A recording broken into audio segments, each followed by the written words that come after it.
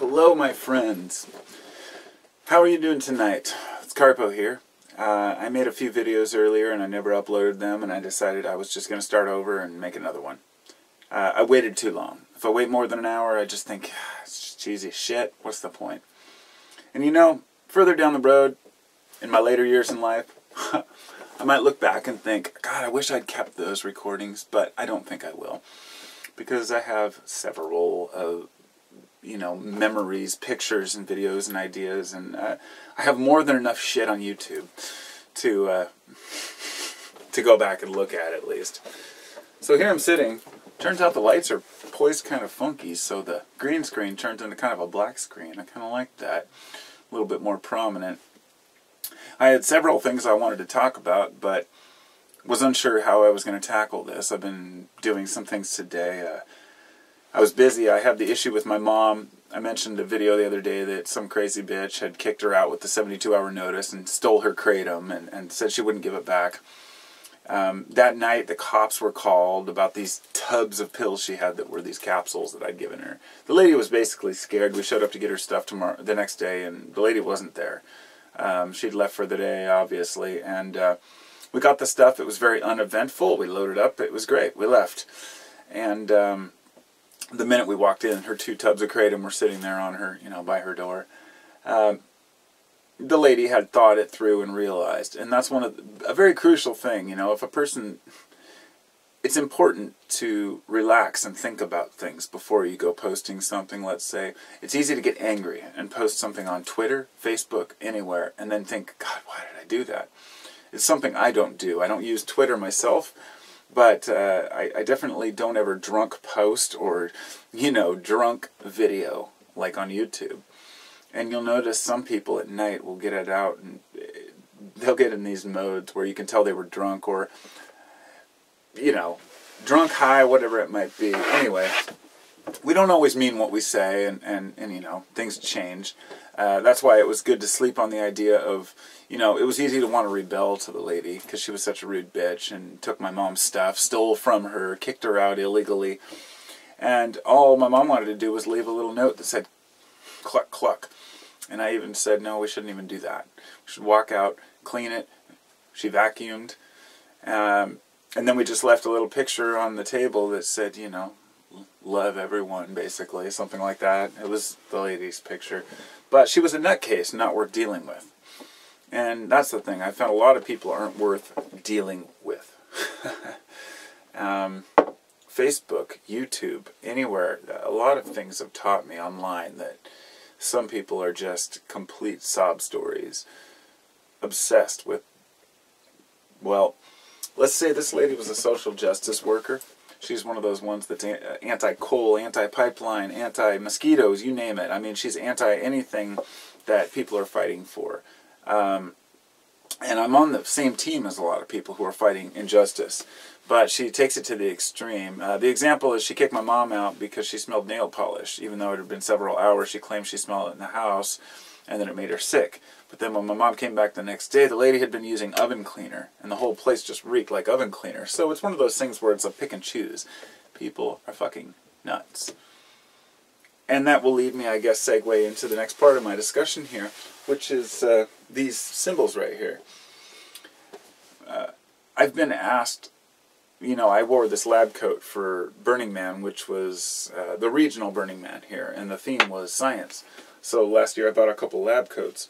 And I wear this sometimes when I'm making a video, or I usually wear these when I'm doing my kratom packaging and stuff. Just keep everything clean. And I had several people ask me, what is that symbol on there? Well, you may or might not. You should be able to see it from there.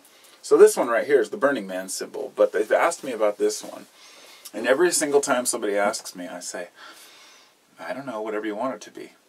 As kind of a tease. And I'll be honest, it's because I feel like some of the people that ask that are people who are obsessed with occult Illuminati, the Christians who are opposed to symbols and think that everything's negative. Not always, but some people, I've had them say, do you realize that these symbols are Illuminati symbols? And I would say, you've got to grow out of that. the Illuminati, the Bavarian Illuminati, were just a small part of the 1700s, a small secret society. And there are plenty of secret societies out there. Freemasons, they're not a secret society. But many of these societies have used symbols. And therefore, a lot of people think that symbols are somehow evil. And I'd really love to dispel that myth. Symbols are powerful. Symbols remind you of things. Symbols are a way, they're nothing more than talismans. You can have plastic crystals. It doesn't matter. It's about your intention behind the object. A talisman doesn't have to be made of a particular material, but if you believe it does, then it does. These are my views, of course. I'm getting into my, subjective viewpoints, and totally cool with that. I do have a mystical side to me, and I believe that symbols have power. But, to get to the point, this particular symbol, which is a circle inside of a square, inside of a triangle, inside of another circle, it's the Philosopher's Stone. It's the symbol for the Philosopher's Stone. And the upper part of the circle represents the cosmos, or infinity, and the lower part represents the material world.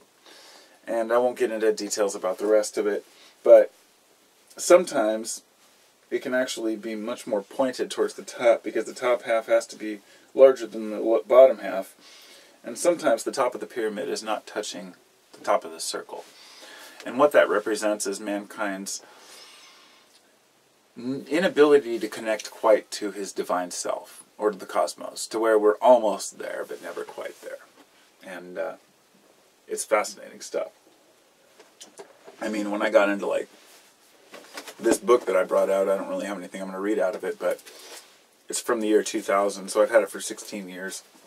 It's got astrology and theories and theology, you name it, everything. It goes from animals to the chemtrail dispute, to laughter epidemics, to the number 33.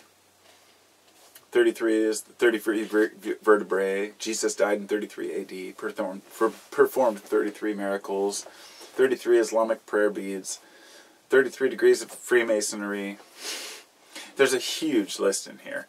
And I was obsessed with numbers and ideas and symbols. And for a while I thought, this is fascinating, there's something to this. And so for years I would write down and draw connections, like this is a connection of Kronos and Uranus and Zeus, Rhea, Gaia, Heracles, all the different gods and goddesses. I guess what I'm getting at is I've done my homework to an extent. I'm definitely no expert on everything or any one particular thing, but a little bit of everything, and I like to learn about these things, and I think that symbology is a very crucial aspect of human life. Metaphors, archetypes, we use them daily in all types of, if you're not aware of the archetypes, you're not aware when you're being marketed to. You're not aware when you're being lied to big time by corporations, by the media, by movies. You're told you want things. You're told you need things. You're convinced you need diamonds, which came up earlier, and I was talking to somebody about that. It was a SciShow video about diamonds, and they were saying how I figured maybe they would at least cover the fact that diamonds are worthless, or that the De Beers had cornered the diamond market, or that they were getting dump truck loads out, but were only releasing as many as people were getting married each year to make sure that the market was good for them, or that diamonds are completely worthless except for in industry. Nobody ever covers the important things, but the symbolism of some things are so embedded in who we are. The diamond has become a symbol. And think about this. It's only been for 100 years that the cut diamond has really been what it is today. And people have been convinced that it's this ancient, the greatest thing. No. People were into emeralds, diamonds, rubies, whatever they could get their hands on. But the market is always created by either the beauty, the usefulness, but ultimately it's a symbol. It's a metaphor. They're all metaphors. Thinking that a guy has to spend 2 months of his wages on a rock to prove he loves his wife. I feel sorry for people who fell for that. And I know a lot of people did. And I almost did. I bought a diamond ring when I was younger. When I first got engaged to my wife, I actually bought her an opal ring from the stash, a head shop, a sterling silver and opal ring. But then when we went out to get our real engagement rings, yeah, we did. We originally got reasonably priced diamond, and I got one with like a bunch of small diamonds, white gold. But it was because we were in our early 20s, you know. And in today's world, we're like, pfft, whatever, you know. An item is only what you attribute the value to it. If you have an old, something that you have a, you know, a really attachment to that nobody else does, they don't understand. But it can mean a whole lot to you if it's something that your parents had. I was looking for an example around here because I have things like my father's dog tags, my grandfather's World War II ring. You know, just little things that you end up thinking, oh, this is important to me. And then you ask yourself, why? Well, because you're hanging on to the past, remembering certain things. But it's more than that. There's a talisman aspect to things. We kind of feel like they have power or energy. Like if it's our father's birthday, we wear something that he wore. And I think that there is something to that. But it's more the intention of the wearer and user. And in symbols, it's the same way. All symbols are what you make of them. Something as simple as a circle, it's obvious, you know. It's infinity. A circle is infinity. A circle is the cycle of life. I guess I should go through the basic shapes because everyone's going to perceive it their own way, but I'm going to give you my take on it. But first, I'm going to take a drink and take a vape. A circle represents infinity. It's like the Ouroboros, which is the snake eating its tail. It's rebirth, regrowth, and many other things. Then we have the next shape, which is a triangle. It's the shape with the least amount of sides. And a triangle usually represents divinity. Father, Son, Holy Spirit. There are several different ways to take it, but it's divinity, the tri. Then we have 4, and that's usually an earthly realm. That could be the 4 directions, the 4 cardinal directions, the 4 elements, you know. And then you get into 5 and 6 and 7, up to septenaries and things like that. But the most important are the ones up to the square. And the penta generally represents spirit. So, you get into 6, I guess that could get into all different types of things. Once you get to 6, it's like the merging of, it's the unity of male and female energies. This is why the Jews use the Star of David, which is merely 2 triangles intersected. That's the unity. And 7 is often septenaries, the days of the week and whatnot. And you get to 9, which is like this very sacred number. But I'm going to go now because I'll get into all these different weird things and ideas that I've been pondering over the years. And I'm running out of time and I have a few things I want to do. Not only that, but I'm ready for dinner. So I'll talk to you all later.